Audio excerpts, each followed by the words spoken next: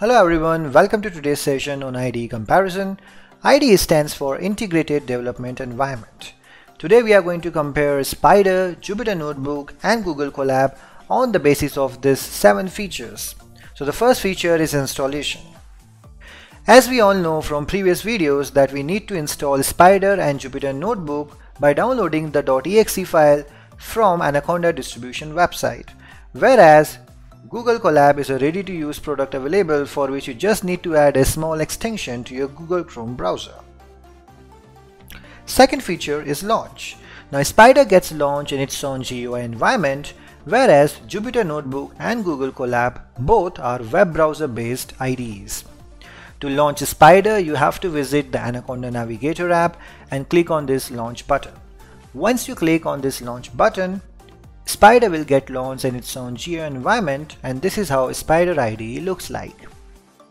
For launching Jupyter Notebook, you have to click on this launch button and Jupyter Notebook will get open in your default web browser. This is how Jupyter Notebook environment looks like.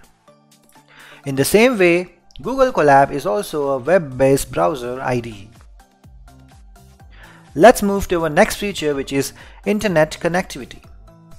So for Spyder and Jupyter Notebook, you don't need an active internet connection, whereas Google Colab is a cloud-based IDE, so you need an active internet connection to work on Google Colab.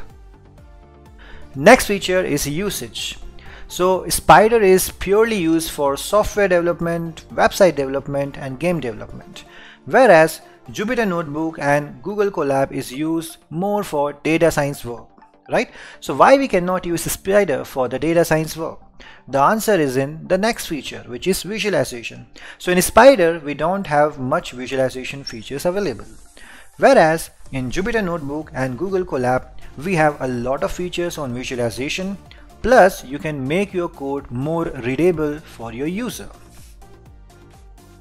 Let's go to Jupyter Notebook and Google Colab to check out these features. So this is how Google Colab and Jupyter Notebook looks like. As you can see, we have this header sections where you can mention your headings. This section is known as Markdown in Jupyter Notebook.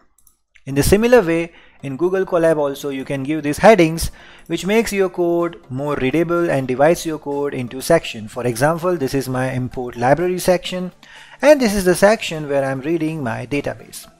This kind of features are not available in Spyder. In Spyder, you can simply give a one-line or a multi-line comment like this, but it won't be a big bold heading. Second thing, in Google Colab and in Jupyter Notebook, you have very good visualization available. You can in fact embed all the graphs and chart in parallel to your code in the notebook itself. Same visualization or image embedding is available in Jupyter Notebook also, whereas these visualization features cannot be embedded or inserted in Spyder. Alright, so our next feature is on data. So on Spyder and Jupyter Notebook, you can read data from remote systems, from remote databases, or if data is available in your local laptop or desktop. But for Google Colab, you should have your data available in Google Drive. The last feature is on the power side. So Spyder and Jupyter Notebook will have limitation on in terms of the CPU or GPU power available in your desktop or laptop, whereas Google Colab has unlimited power available to it in terms of CPU, GPU and TPU. Now GPU stands for Graphical Processing Unit and TPU stands for Tensor Processing Unit. Now I don't want to go into detail because we are going to discuss more on GPU and TPU in our future section on neural networks and artificial intelligence. For now, you can understand GPU and TPU in the way that they are more faster and they do more heavy lifting on neural network and artificial intelligence side. Alright guys, that's all for today. If you have any question, please feel free to post in the comment section. Happy learning and stay safe.